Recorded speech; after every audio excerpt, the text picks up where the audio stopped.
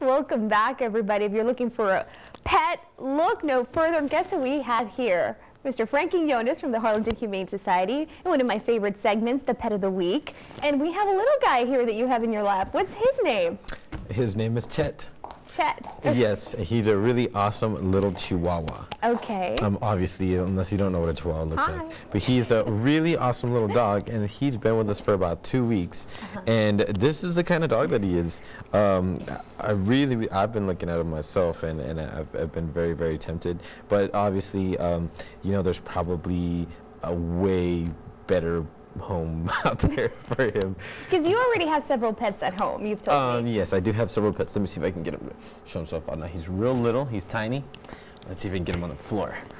So tell us about his personality. Is he a shy kind of pet? No, he is definitely not a shy little dog, and he's a little quiet right now, but at the shelter, he's been in a puppy pen, and he like just runs in circles and stuff, so he's actually a pretty active little dog. I think he'd be like a perfect apartment dog.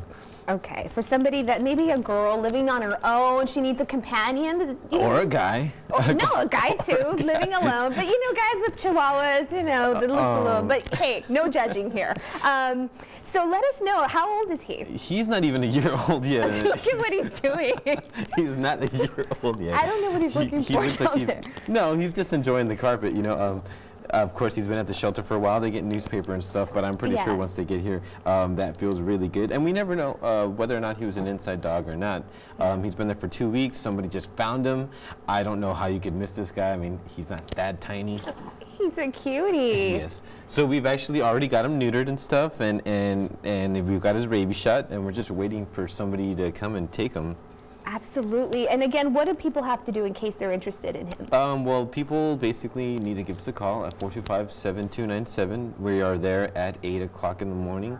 Feel free to call us about him, all the other dogs that we have there, and also our spay and neuter services. And hurry up, because he might snatch him up. It seems like you have your eye on little Chet here. All right, thanks so much for bringing this little guy. And of course, the number again to call is on your screen in case you want to take this little guy with you. We'll be right back.